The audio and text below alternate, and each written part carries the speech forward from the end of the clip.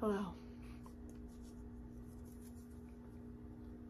Let's talk about mystery books. I've been waiting forever to bust this out. Just needed to, because we're talking about my favorite mystery books. So this is my top 10 mystery books so far, you know, hence the title of this series. I have previously done my top 10 horror books for now, which is already inaccurate. It was inaccurate about 2 weeks after I filmed. And then I've also done my top 10 thrillers, which I don't think that one's changed. So I'll link those down below.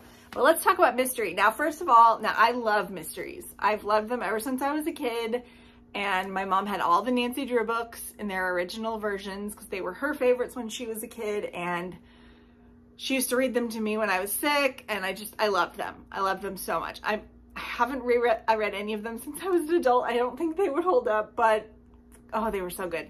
The combination of like the atmosphere and like solving the mystery and going to these weird the places. I was thinking, what makes something a favorite mystery? I really could have gone like a bunch of different ways with this, but I wanted to like stick true to like what is a mystery book. And the reason I wanted to do that is because there's some mystery books that I don't read for the mystery. If you read a cozy mystery, you're not reading for the mystery. You're reading for the coziness. If you read a book for the characters, you know, there's so many mystery books that I read for the characters. I could care less how the mystery turns out, i.e. Veer Wong, and my favorite book of last year, Liar, Dreamer, Thief, which is a mystery among many other things. But the reason I liked it wasn't because of the mystery. It was for other reasons.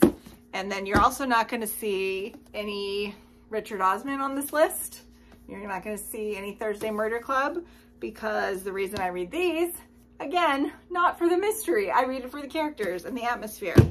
And even though I opened up my video with my Sherlock Holmes hat, you're not going to see any Sherlock Holmes.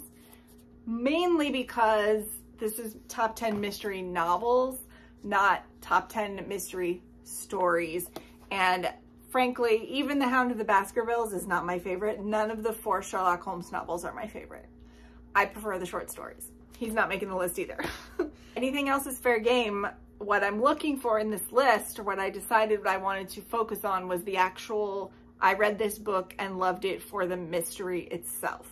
Now, if other things are good, like characters, setting, atmosphere, coziness, levels of other stuff, you know, bonus. But the mystery itself has to be something that I loved. With that said, I did want to start out the video, my top 10, which by the way, could change at any moment. The only one that's number for sure is number 1. The rest of these are, you know, whatever. And by the way, all of these, highly recommend if you want some mysteries. I wanted to start off the list technically with an honorable mention, because it's not a whodunit, it's not a whydunit, it's not a dunit. It's actually a nonfiction medical mystery book, and I didn't think that it actually belonged on the list, but I thought it was such a clever take on a mystery, and it was in my mystery tag on Goodreads, that I had to share it, and that is Brain on Fire by Susanna Cahalan. There is a movie that Netflix made about this. I do not recommend the movie. It's fine, but the book is so much better, as is nearly always the case. But this is, like I said, a nonfiction book. It's a memoir, sort of. But it's about Susanna, who was a young reporter with the New York Post. Was it the Post? Or was it the New Yorker? I don't know. Whatever. Some New York newspaper. And she started to act very unlike herself. And she went genuinely clinically mad and was institutionalized. And she almost died. She certainly would have spent the rest of her life, you know, institutionalized and not able to function in the outer world. But I believe, and it's been a long time since I've read the book, she actually had an encounter with somebody who solves medical mysteries, and they happened to suggest, and they finally diagnosed her. And what she ended up having was something really rare, and she's since become something of a spokesperson for this condition. How the book is written is because the condition made her lose basically a month of her life. She doesn't remember. What she did was she recreates this book and her own story like she was investigating it as a reporter from the outside, because that's essentially what she's doing, because all she has is other people's statements, videos, transcripts, that kind of thing. She has no memory of that time. So she kind of goes at her own medical mystery from the point of view of an outsider, even though she's the ultimate insider. So it was just really interesting. I love a medical mystery. I love any kind of mystery, but this was really good. So honorable mention, and I'm already at 6 minutes, so this is dumb. So let's get through the rest of these. Like I said, the first 9 are sort of interchangeable. I had them ordered differently earlier today and differently the day before. And I sat down right now and just moved them around. So honestly, the first 9 spots don't matter. Number 1 is number 1 though. So let's first talk about my number 10, which is The Lost Man by Jane Harper. Now this is a book that is very heavy on the atmosphere, but what is clever about this book, and this is my favorite Jane Harper book by far, it's a standalone. It's not part of her series that starts with The Dry, and it takes place in the Australian outback. Something that I remember very vividly from this book is that it takes place in a region of the country that is very desolate, and sometimes it's 2-3 hours in between houses. Not just like in between towns, but in between houses. So in effect, when these 3 brothers get together and one of them is dead and 2 of them are still alive, it's essentially a locked room mystery in an extremely wide space, because so few people live there and so few people would have been able to get to this place to murder the brother, that there's a very limited pool of suspects, even though it's enormous. And like the focus on like survival and how they have to live the way that they live was really good.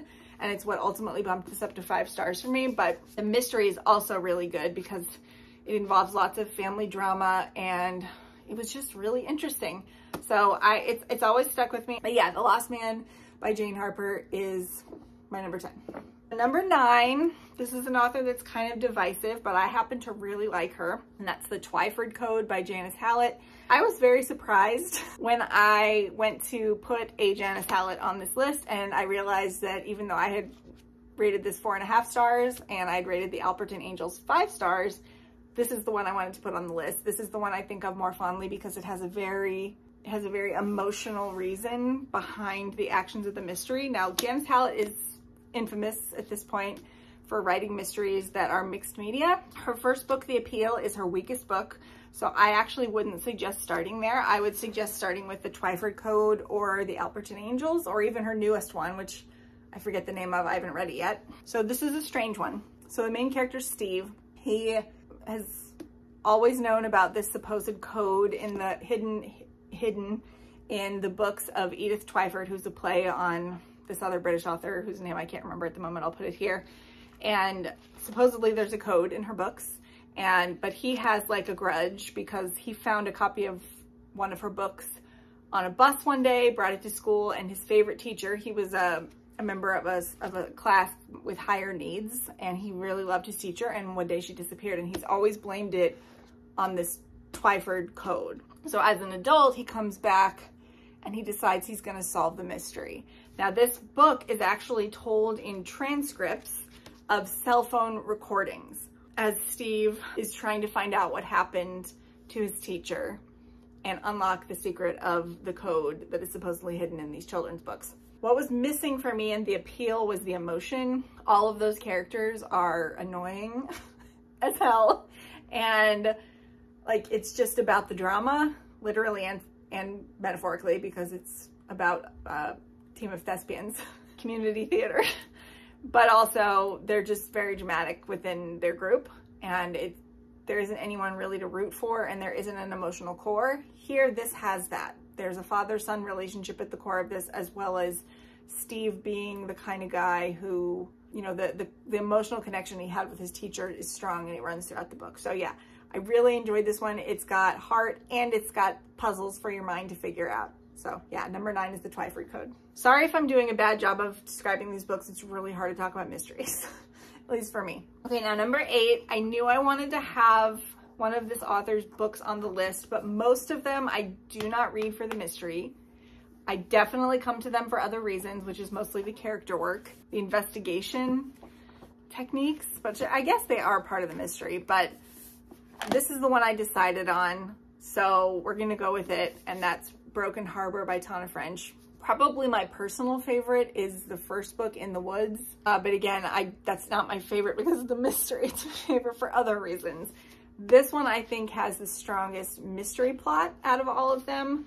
I almost went with The Trespasser, but this one came out on top because it's stuck. This book takes place post 2008 recession in Ireland. There were these abandoned communities of half-built McMansions, and this family, the Spains, they bought into the community right before this all happened, and now they're living in this abandoned neighborhood and they can't afford to fix their house. There's holes in the wall and, you know, things aren't great.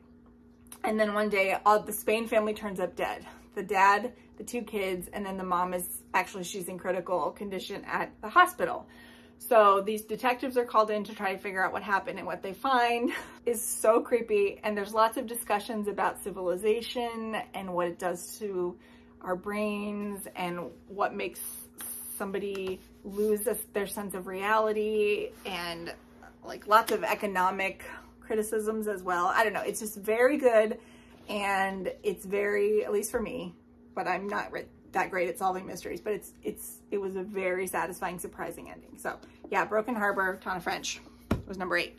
You're gonna sense a pattern in most of these books. I love a meta mystery. This maybe isn't the best place for new mystery readers to start, although with a couple of exceptions, but a lot of these are only really, really enjoyable if you have read a lot of mysteries previously and you want to see somebody play around with the format. And this is one of those, and that's Magpie Murders by Anthony Horowitz. This is a mystery book within a mystery book.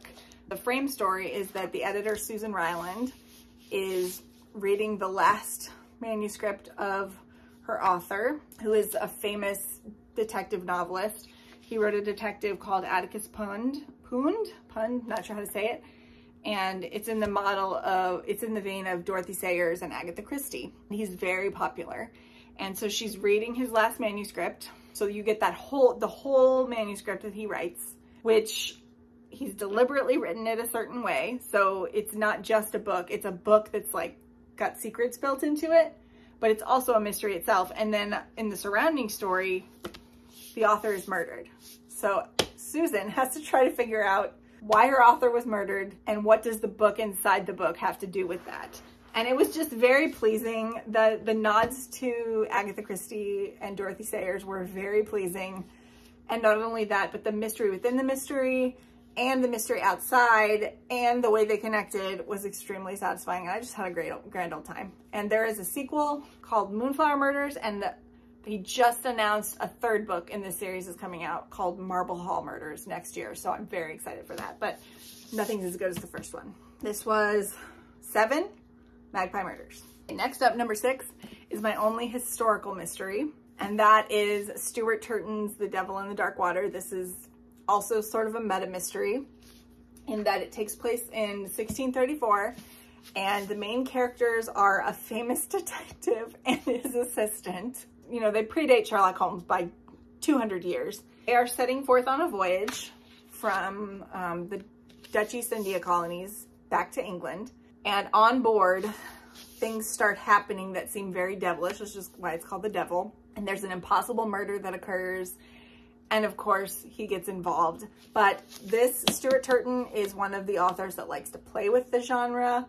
Like there's a base level and then he takes it up and then he takes it up. So this isn't just a straightforward mystery, but it also is really good historical fiction at the same time as being a really good mystery. And I enjoy it very much. This book, probably the best thing he's written so far. I really like The 7.5 Deaths of Evelyn Hardcastle, but that one has some like fat phobia issues and some other things that are a little bit flawed with it. This one is like perfect for me and I really enjoyed it. Can't say much more. The Devil in the Dark Water. If you want boat mystery on a boat, this is the book for you.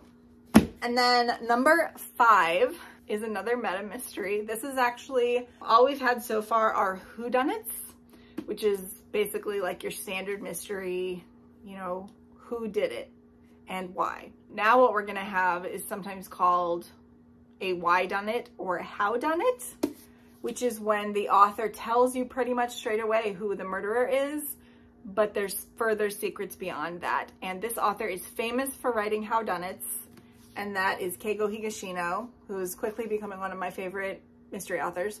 This is The Devotion of Suspect X. It is about a woman who's, is it her ex-husband? Yeah, her abusive ex-husband finds her and one day at her door, and her neighbor, who's basically in love with her, hears the fight, hears the commotion, and he comes over and he sees that she's killed her ex-husband. So he immediately sits there and he comes up with a plan to help her hide the body and evade justice from the police. What this turns out to be is sort of a battle of wits between this guy who is Suspect X and this detective. He's not really a detective, but his nickname is Detective Galileo because he's extremely smart. And he's called in by the detective who knows him. He's a doctor, he's got a PhD, and he's a math genius. So what it ends up being is like this cat and mouse game between one genius and another. The one who is hiding the crime and the one who's trying to figure out what happened. And then there's other secrets along the way that we didn't see coming. So it's just like an exercise in suspense when you already know what happened, and it still manages to reveal things along the way. It's so brilliant. I loved it so much. Yeah, check this one out. Number 4 is a book that everybody read and loved last year, including myself, and why not? It's great. And that is Everyone in My Family Has Killed Someone by Benjamin Stevenson.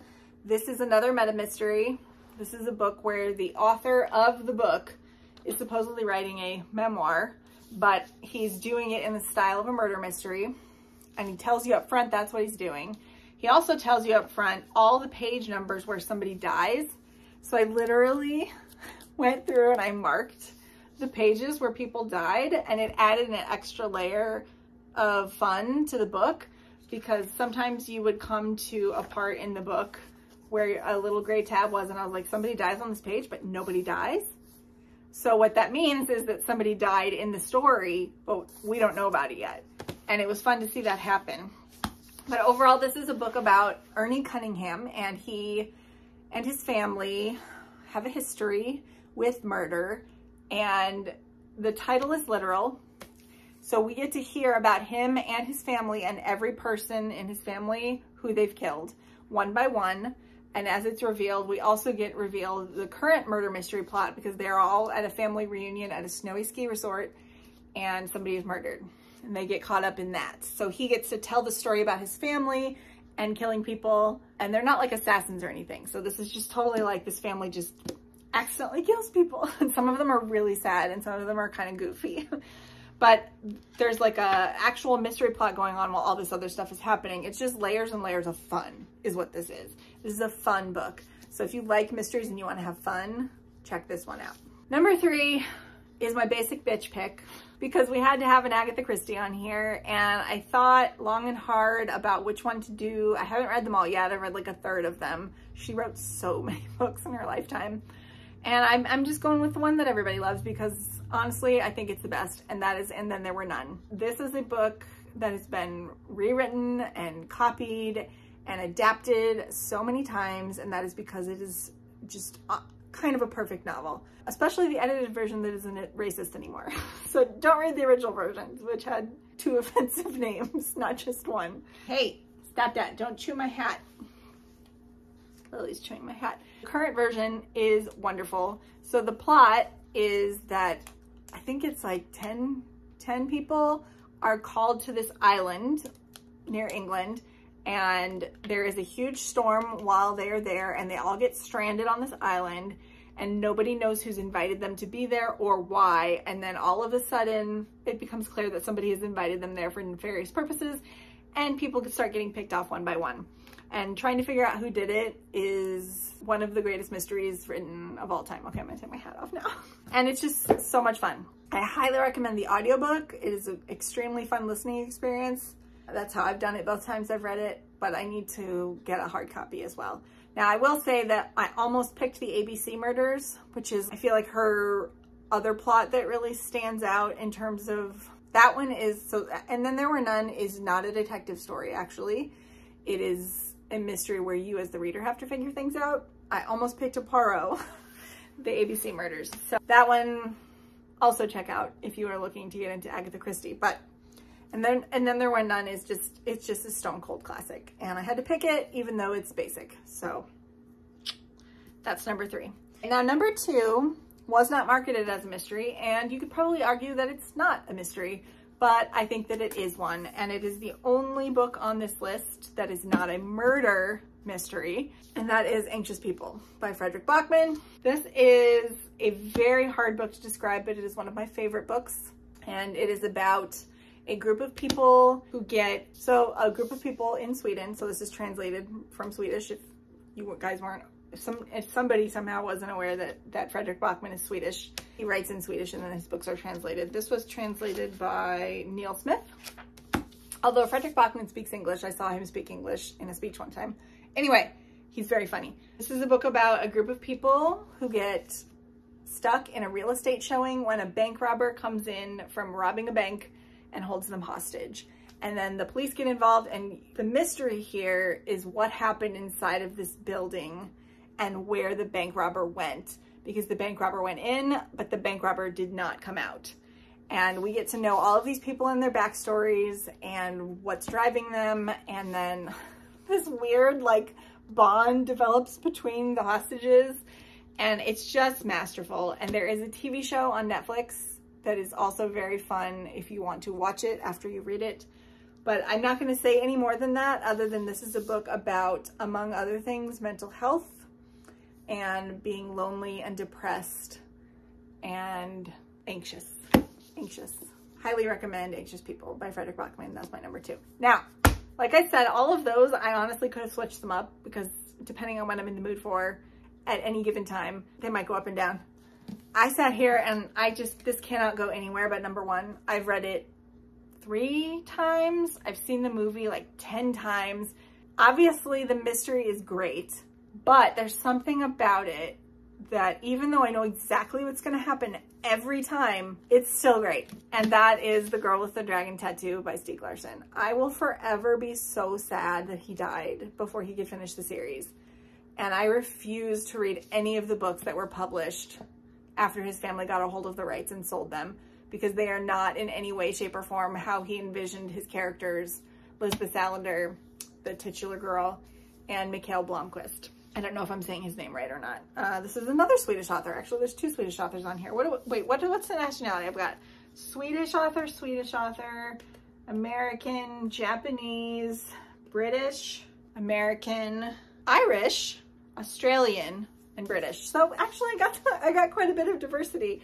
You usually think about murder mysteries and whodunits being like a British genre because so many of the great detectives are British. Side note, before I continue with Girl with the Dragon Tattoo and then finish out this video, I just want to register a complaint with marketing and with people in their reviews.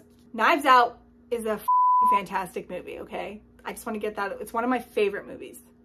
Not every murder mystery or mystery is like Knives Out. The only thing Knives Out has in common with any other mystery is that it's a mystery. Stop comparing things to Knives Out when they are not having anything to do with the themes or the story structure of Knives Out. Please and thank you.